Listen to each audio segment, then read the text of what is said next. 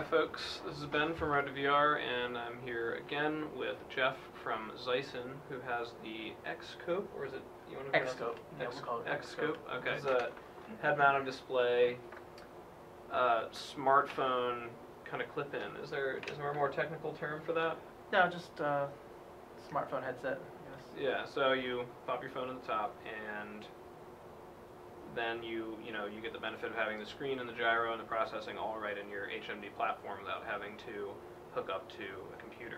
So can you tell me a little bit about how this is different than some of the other products and other approaches out there?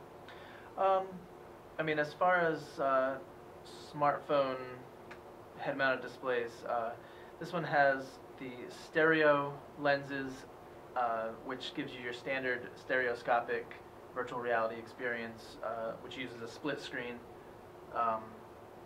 where with two of the same image that your mind blends together to give you 3D.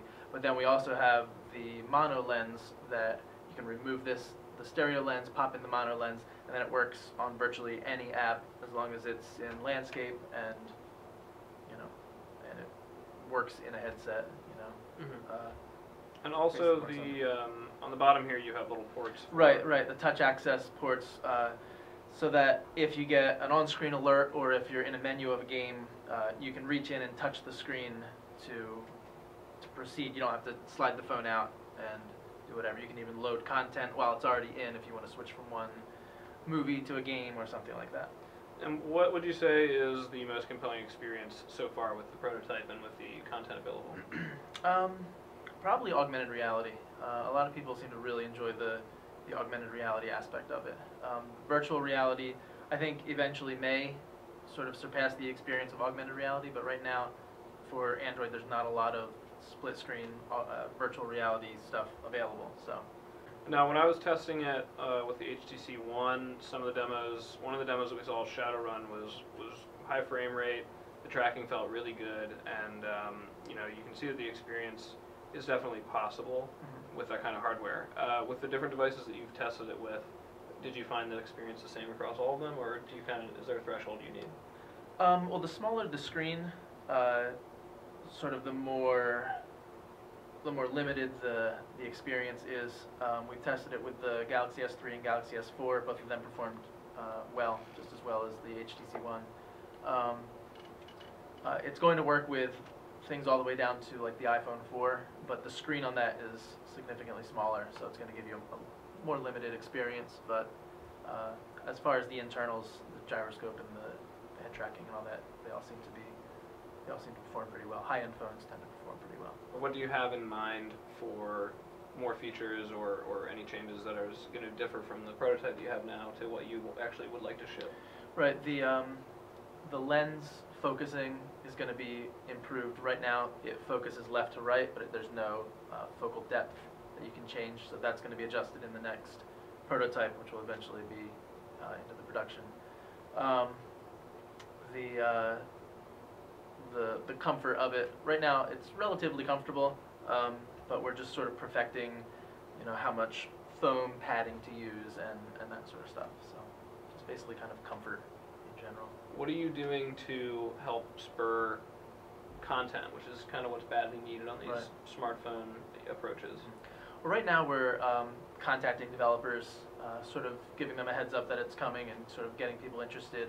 We're going to be offering some exclusives for launch, like either when the product launches, you can launch a game or an app in conjunction with that launch to sort of get it out there and get it known. We're going to be highlighting some developers in the actual Kickstarter campaign, and then our website or our company will highlight things beyond that, to get games out there and known. Now, have you done any development yourself for content, or are you purely Not yet. Hardware guy? Right now, I have some app development background. I've developed for iOS and for Android. Since I started development on the hardware of this, I haven't done much as far as software goes, but I would like to. I'm eventually going to be. I've got a couple of different augmented reality things in mind that I'm going to be working on. And so tell us your plan for the Kickstarter, at least kind of an overview. When Sure. are you hoping to get these out there? We're hoping to launch the Kickstarter within the next week, and then it's going to be a 30-day Kickstarter. The final product we're hoping to ship in end of March, early April. And you said you were hoping to manufacture those here rather than overseas? Right. We're hoping to do.